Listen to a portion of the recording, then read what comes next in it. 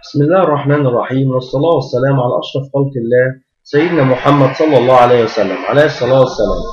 أهلا بكم أصدقائي في قناتكم فارس البرمجيات على التي. حضرتك إذا كنت تشاهدنا لأول مرة لا تنسى الاشتراك في القناة وتفعيل زر الجرس حتى يصلك كل جديد.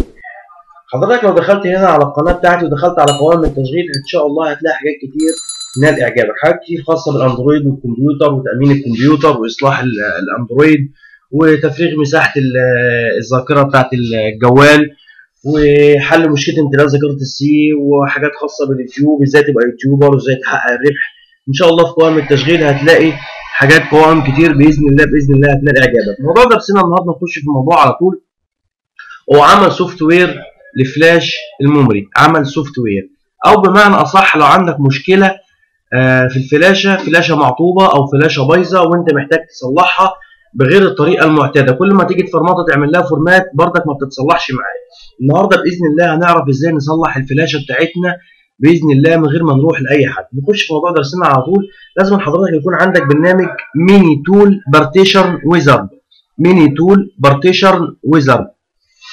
هسيب اللينك لحضرتك بتاع البرنامج اسفل الفيديو لازم تشاهده الان.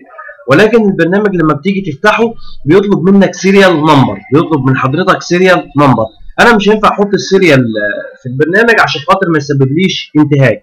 حضرتك ممكن برضك اسفل الفيديو لازم تشاهده الان في صندوق الوصف هتلاقي رابط اللينك بتاع الصفحه الشخصيه بتاعتي على الفيسبوك. حضرتك لو راسلتني او كلمتني هبعت لك الكي بتاع برنامج ميني تول بارتيشن ويزارد عشان يقدر يفتح معاك وتقدر تستخدمه بكل خصائصه. تمام، ادي البرنامج بتاعنا هنفتحه. ده البرنامج اللي احنا هنحل بيه المشكله بتاعت الفلاشه النهارده.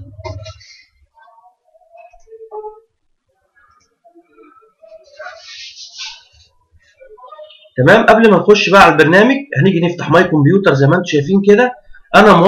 انا موصل فلاشه في قلب الكمبيوتر لكن مش قاريه. هنوريكم برضك عشان تتاكدوا معايا. انا شلت الفلاشه من الكمبيوتر زي ما انتم شايفين وهحطها تاني. شايف؟ طبعا مش هتشوفها، حضرتك اكيد سامع ان الفلاشه اتوصلت لكن الفلاشه مش ظاهره انا اهوت زيها زي البارتيشنات. طب هنعمل ايه والحل ايه؟ باذن الله الحل بسيط. صلى على النبي عليه الصلاه والسلام. زي ما قلنا نفتح برنامج ميني تول بارتيشن ويزارد. تمام، وهنيجي نعمل هنا كده الفلاشه لما بتكونش قاريه، لما بتيجي توصلها في الكمبيوتر بتقرا على ميني تول بارتيشن ويزارد. ميني تول بارتيشن ويزارد. هنستنى لحد ما تقرا الفلاشه معانا هنا اهوت. لسه ما قريتش.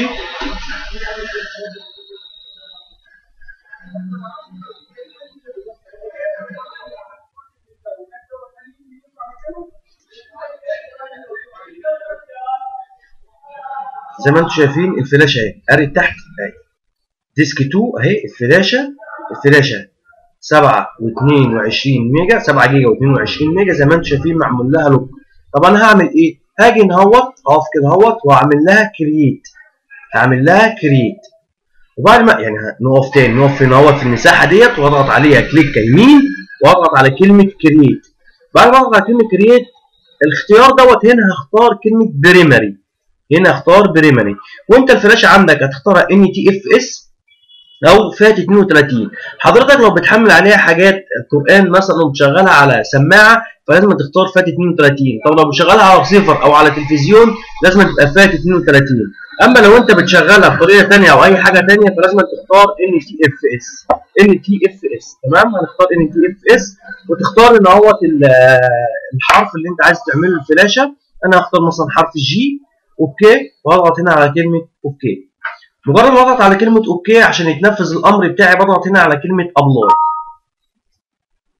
البرنامج دوت ان شاء الله يعني تابعونا باذن الله في خصائص كتير جدا نشرحها الفتره الجايه. ازاي تقسم الهارد بتاعك من خلال البرنامج دوت، ازاي تكبر مساحه بارتيشن، ازاي تصغرها، ازاي تحل مشكله امتلاء كورس السي. باذن الله البرنامج دوت هيظهر معانا الفتره الجايه في خصائص كتير قوي جميله جدا هنحتاجها باذن الله. هنا بيقول لي سكسسفول تم التغيير، اقول له اوكي وهنزل كده تحت وزي ما انتم شايفين تم التعرف على الفلاشه. الفلاشه هي بفتحها معايا وشغاله تمام 100 100. طيب حضرتك لو انت الفلاشه عندك كانت بتبقى ظاهره مثلا زي كده لكن فيها مشكله، طبعا هنيجي نفتح البرنامج بتاعنا عادي طبيعي زي ما انتم شايفين. نقفل البرنامج خالص اهو، تمام، ونفتحه من اول وجديد. هنعتبر ان الفلاشه كانت بتظهر معانا كده عادي، لكن ما كانتش بتفتح او فيها اي مشكله. هتلاقيها ظهر عندك بالمنظر ده.